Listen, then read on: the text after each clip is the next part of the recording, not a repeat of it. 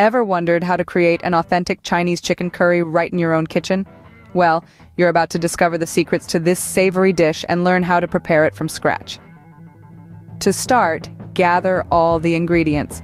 You'll need boneless chicken thigh pieces, 1 large onion, 2 cloves of garlic, fresh ginger, a handful of green peas, and 2 carrots. For the curry sauce, you'll need a blend of spices: turmeric, cumin, coriander, and chili powder. And don't forget the star of the show, curry powder. You'll also need some vegetable oil, chicken broth, and coconut milk. Now, on to the preparation. First, chop your onion, garlic, and ginger. Next, dice the carrots and slice the chicken into bite-sized pieces. Remember to keep everything organized. It makes the cooking process smoother. Then, heat a generous amount of vegetable oil in a wok or large frying pan. Add the chopped onion, garlic, and ginger. Stir-fry these until they become fragrant, releasing their distinct aromas into the air. This step is crucial as it forms the base flavor for your curry. Next, add the chicken pieces to the pan. Cook them until they turn a beautiful golden brown color. Browning the chicken not only gives it a nice texture, but also adds a depth of flavor to the curry. Once the chicken is well cooked, it's time to introduce the spices. Add the turmeric, cumin, coriander, chili powder, and curry powder. Stir well to make sure every piece of chicken is well coated with the spices. Now pour in the chicken broth, followed by the coconut milk. Stir everything together and bring it to a simmer. The broth and coconut milk create a rich, creamy sauce that's packed with flavor. At this point, add your chopped carrots and green peas. Stir them in and let the curry simmer until the vegetables are tender.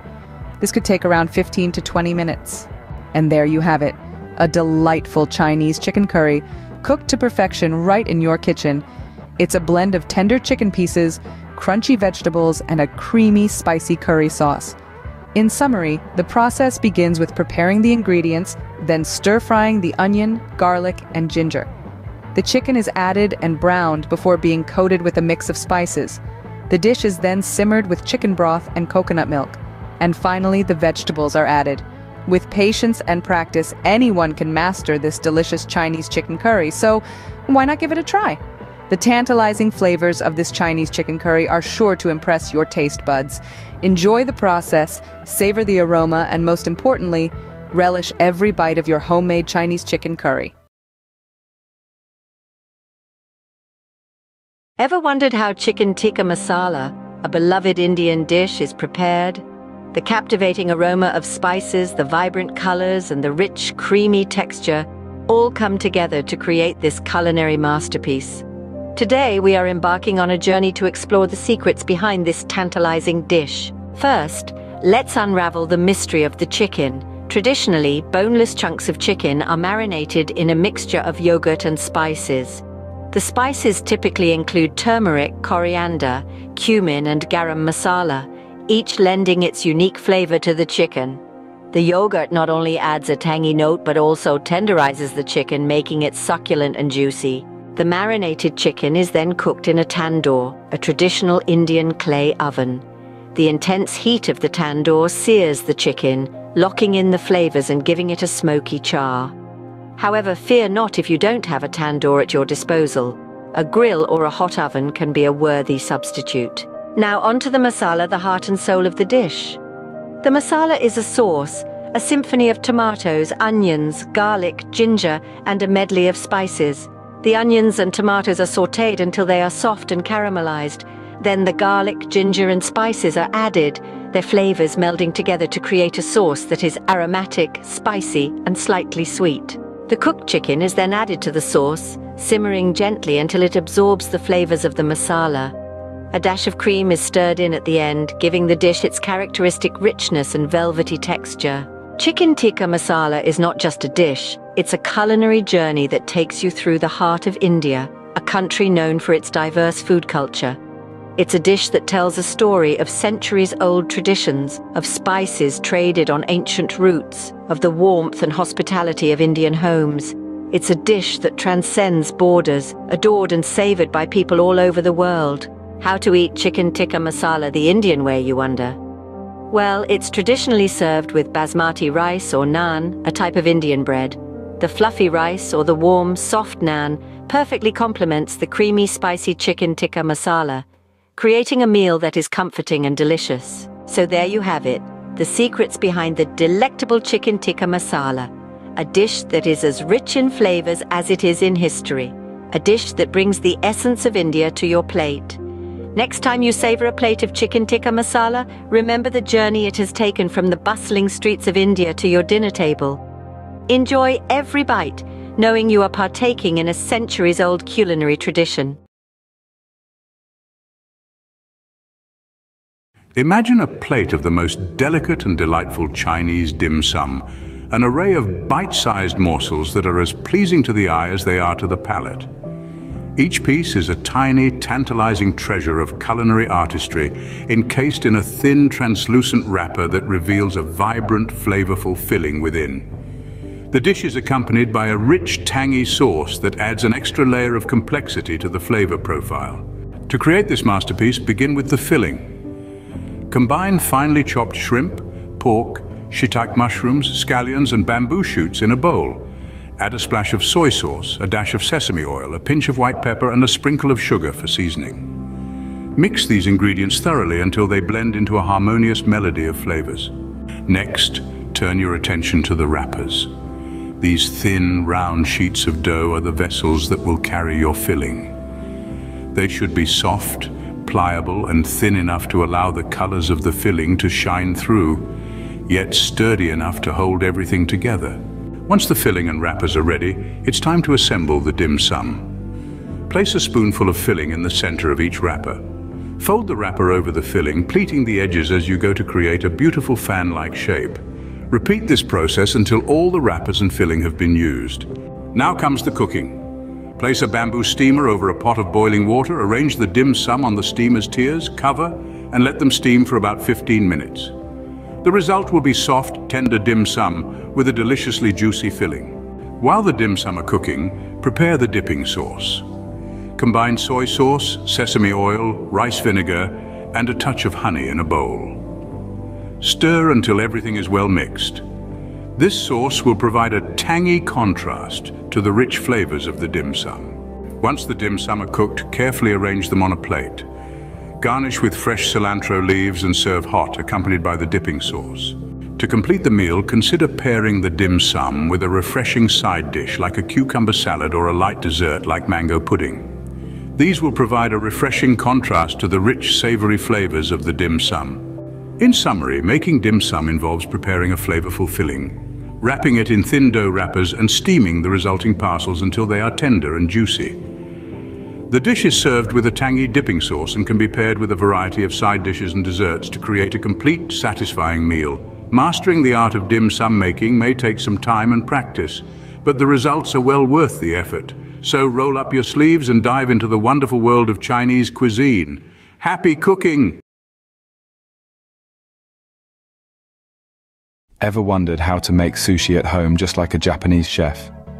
Today we're going to demystify this culinary art form, breaking it down into simple, easy-to-follow steps that will turn you into a sushi maestro in no time. Step 1. Gather your ingredients. The beauty of sushi lies in its simplicity, so quality is key. You'll need sushi-grade fish, sushi rice, nori sheets, wasabi, pickled ginger, soy sauce, and a bamboo sushi mat. Step 2.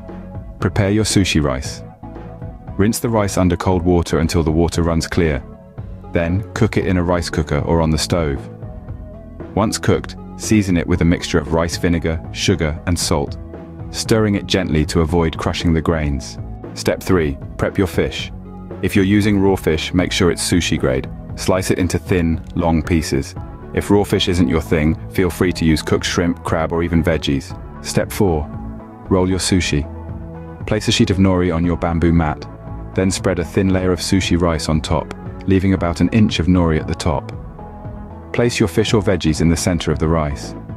Now, using the bamboo mat, roll the sushi tightly, applying pressure to keep it firm. Step 5. Slice your sushi. Use a sharp knife to slice the roll into bite-sized pieces. Remember to wet your knife between each cut to prevent the rice from sticking. Step 6. Serve your sushi. Arrange your sushi pieces on a plate and serve with wasabi, pickled ginger, and a small dish of soy sauce.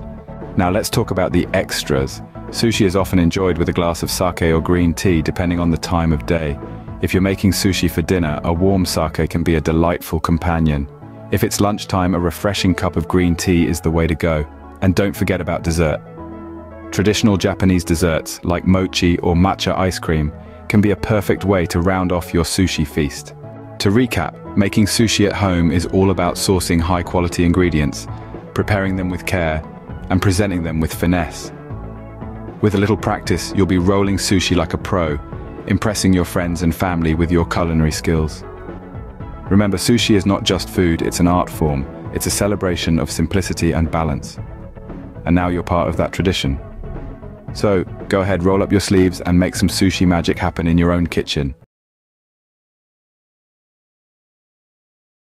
Ever wondered why your homemade kimchi doesn't quite taste like the one from your favorite Korean restaurant? Or perhaps you've asked yourself, what on earth is fermentation, and why is it so important in food preparation? Today, we're diving into the world of fermentation and the art of making kimchi.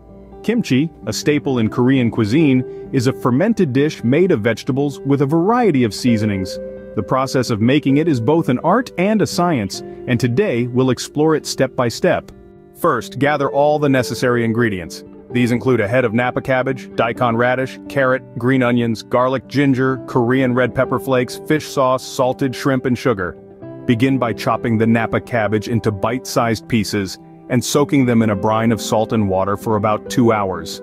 This step allows the cabbage to soften and begin the fermentation process. While the cabbage soaks, prepare the kimchi paste. Grate the daikon radish and carrot, chop the green onions, mince the garlic and ginger, and mix them with the Korean red pepper flakes, fish sauce, salted shrimp, and sugar. This spicy paste is the heart of kimchi's distinct flavor. After 2 hours, rinse the cabbage under cold water 3 times to ensure all the salt is washed away.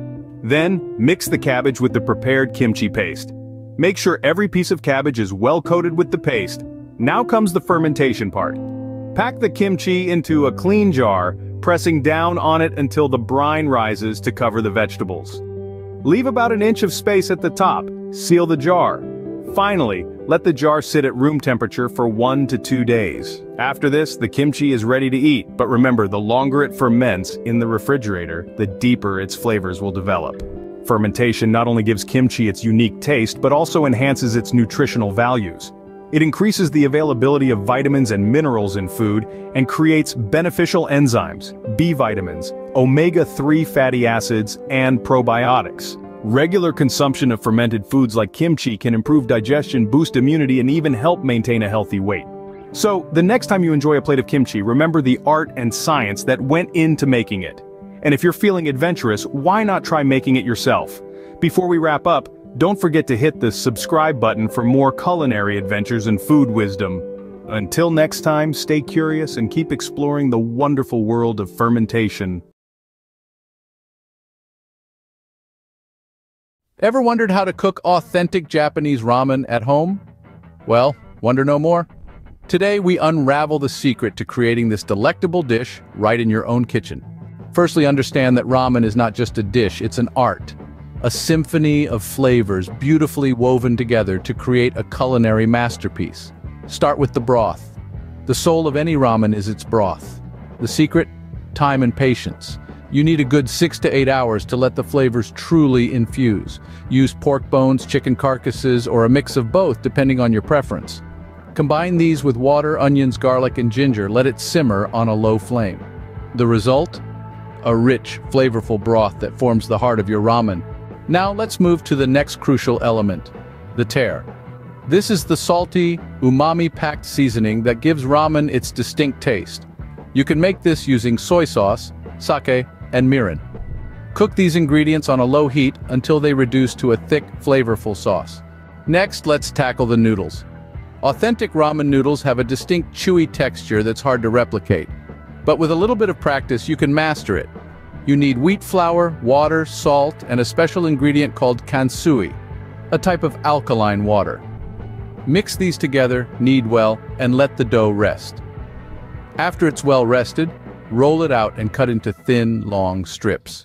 The final components of your ramen are the toppings. These can vary greatly, but common ones include slices of roasted pork, boiled eggs with a soft yolk, green onions, and sheets of nori seaweed. Now comes the moment of truth. Assembling your ramen. Start with a generous helping of tare at the bottom of the bowl. Add the hot broth, then come the noodles, followed by your chosen toppings. And there you have it. A bowl of authentic Japanese ramen, cooked right in your own kitchen. This process may seem long and intricate, but remember, good things come to those who wait. Each step adds a layer of flavor, a depth of character to your ramen, making it a dish that's truly worth the effort. Before we wrap up, don't forget to hit the subscribe button for more such culinary adventures. Cooking ramen is not just about feeding yourself, it's about understanding and appreciating a culture, a tradition that has been perfected over centuries. So the next time you sit down with your bowl of homemade ramen, remember you're not just eating a meal, you're partaking in a piece of Japanese heritage. Until next time, happy cooking!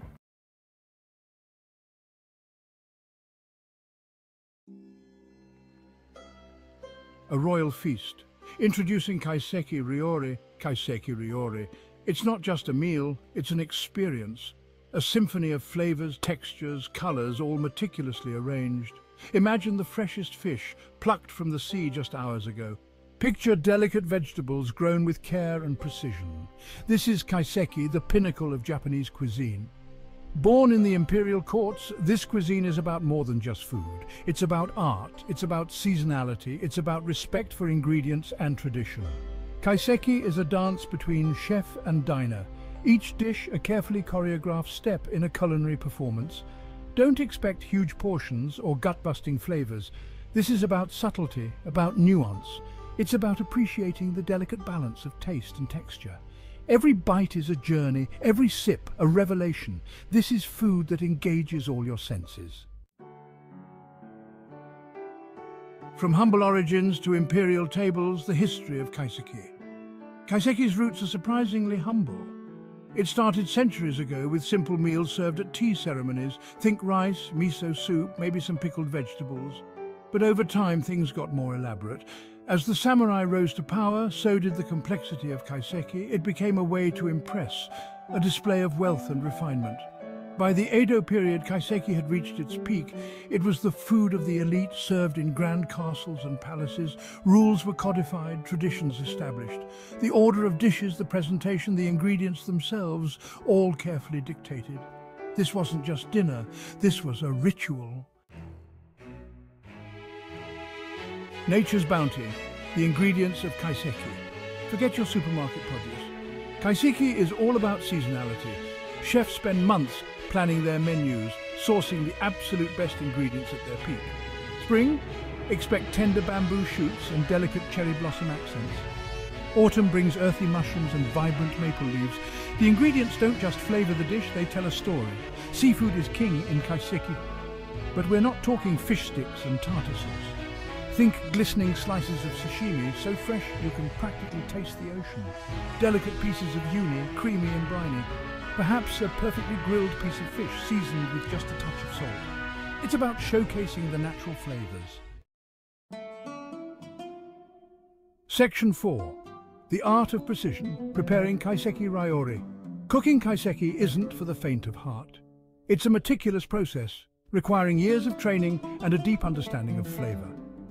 Chefs are like artists, wielding their knives with precision and grace. Every slice, every dice, every garnish has its place. Presentation is paramount. Dishes are arranged like miniature landscapes with careful attention to color, texture, and shape. Timing is everything. Each dish must be prepared and served at its peak. The soup should be steaming, the sashimi ice cold, the rice perfectly cooked and seasoned. It's a symphony of flavors and textures, all coming together in perfect harmony. Section 5. A culinary pilgrimage, the global appeal of kaiseki. Kaiseki was once a secret, hidden away in exclusive restaurants and private homes. But the world has taken notice. Chefs around the globe are incorporating kaiseki principles into their own cooking. The focus on seasonality, the meticulous plating, the respect for ingredients. It's an approach that transcends borders. But to truly experience kaiseki, you have to go to the source. Japan is home to some of the world's best kaiseki restaurants. From Michelin-starred temples of gastronomy to humble family-run establishments. It's an investment, to be sure. But for those seeking a culinary adventure, a journey into the heart of Japanese cuisine, kaiseki is an experience that will stay with you long after the last bite.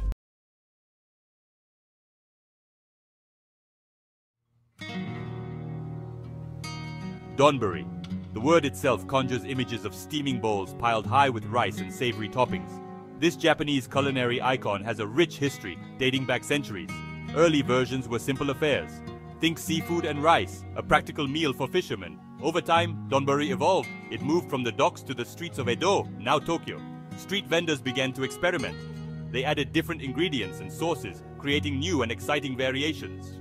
One of the earliest and most iconic examples is the tendon.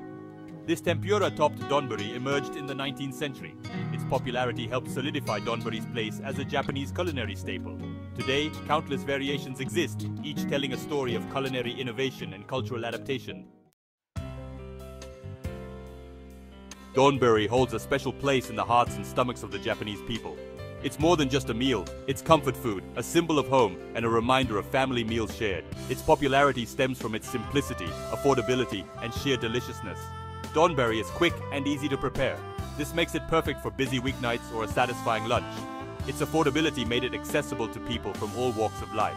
Students, workers, and families all enjoy this versatile dish, but it's the taste that truly captivates. The combination of fluffy rice, savory toppings, and flavorful sauce is a harmonious blend of textures and tastes. Each bite is an explosion of umami, leaving you wanting more. The beauty of donburi lies in its simplicity and endless possibilities. At its core, it's a dish of harmonious contrasts. Fluffy white rice provides a neutral base. This blank canvas allows the toppings to shine. The toppings are where the real magic happens. Thinly sliced beef simmers in a sweet and savory sauce for gyudon. Crispy tempura shrimp and vegetables bring a delightful crunch to tendon. Fresh seafood glistens atop a bed of seasoned rice for kaisenden.